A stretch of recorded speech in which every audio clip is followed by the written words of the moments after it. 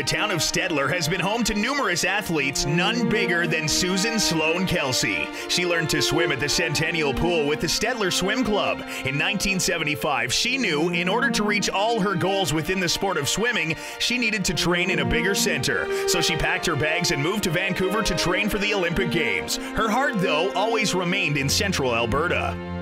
At the 1976 Olympic trials, Sloan set a Canadian record in the 100-meter butterfly stroke.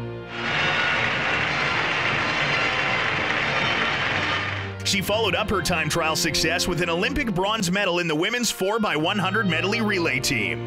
Following the 1976 Montreal Olympics, Sloan accepted a full scholarship to Arizona State University, where the women's team won 2 collegiate titles during her first 2 years at the university.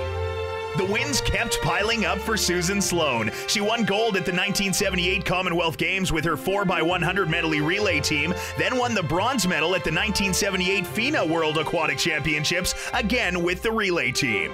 During her spare time, she always came home to Stettler to help advocate for the sport of swimming. Susan Sloan Kelsey was named to the Clearview Wall of Fame in 2000, the Arizona State University Sports Hall of Fame, and the Swim Alberta Hall of Fame in 2011.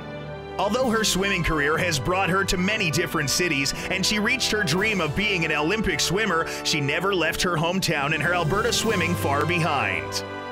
Ladies and gentlemen, please welcome to the Alberta Sports Hall of Fame 2014 inductee, Susan Sloan Kelsey.